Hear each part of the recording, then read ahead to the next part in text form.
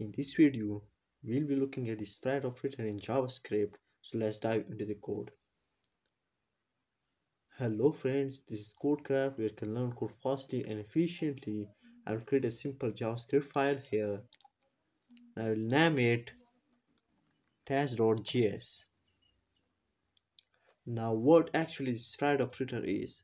The spread operator, also known as the rest operator, is used to expand elements of an array or properties of an object.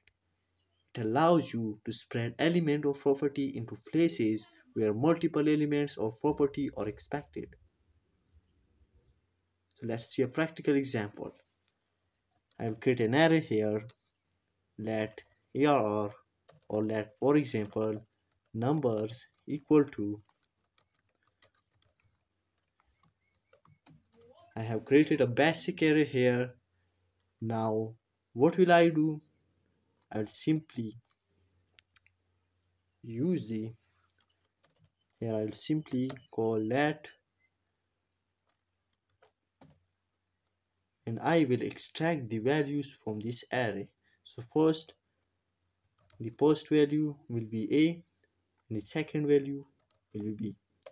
I have also talked about this, how to extract, how to destructure an array.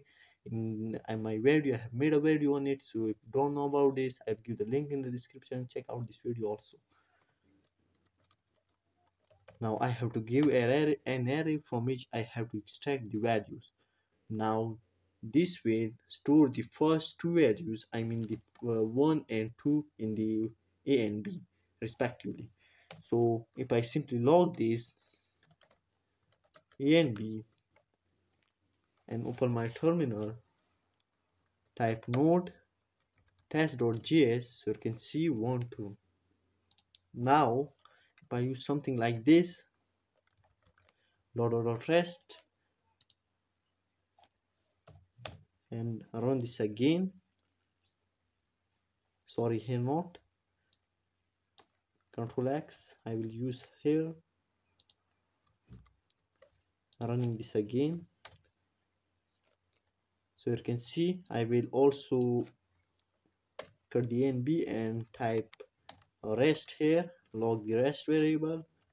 Now you can see the rest variable, I mean the other variables, are stored in this rest variable. You can also name whatever this variable you want. So if I give the other, here I have to also give to other, and I log this, so you can see the 3 and 4 value has been logged. Now if I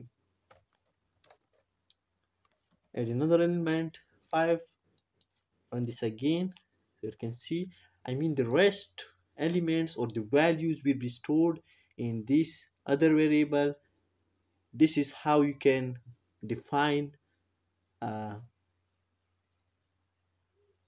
spread operator. You see the spread operator, this is how we can do this.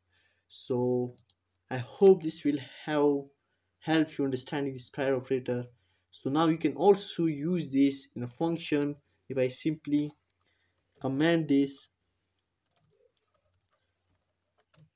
and define a function fx and use the spread operator here, the spread operator will be defined as you have to add the 3 dot first, and you have to add the after that the variable name.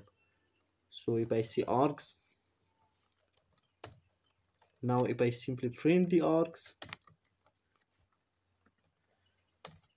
so here now I can add multiple elements to this function as I want. So if I run this simply and type 1 2 3 4 and I run this, I have to, sorry, this is not Python because this is JavaScript, so I have to log. I will run this. As you can see, the all elements has been logged or accessed as an array. This is how you can use the spread operator. You can also see the rest operator. I hope you will understand. If you have any question, you can comment in the comment section. And if you like the video, please press the like button, also press the subscribe button. Thanks for watching the video.